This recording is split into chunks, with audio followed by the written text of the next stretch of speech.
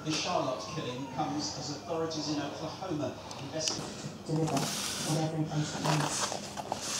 The Department of Health says that the £1 billion a year extra putting into mental health up until 2020 should revolutionise. It really is difficult to say that money isn't ring-fenced, as the committee notes, and that means with the airport check moving to save £3 billion this financial year, you can see why the cracks are showing. Thanks so much. Still to come this lunchtime, Paralympic champion Johnny Lee up becoming a model athlete. And why there are calls for cats to be put on leads and strays to be killed. Voting has ended in the Letv leadership contest. More than 500,000 people registered to vote. The result will be announced on Saturday. The favourite of Jeremy Corbyn, the man challenging him. Said the party needs to move on from electing opposition. Instead for us, what would a victory mean for Jeremy Corbyn and the party? Well, Jeremy Corbyn's victory, I don't know anyone who doesn't think that's what's going to happen.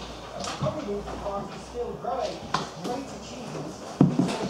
Political party in Western Europe in terms of membership. The electorate for this is 640,000. That's astonishing compared to the other parties. But it is a huge party which many within it think has distant electoral prospects. This is how opposed I'm happy with this protest party on the previous party or government.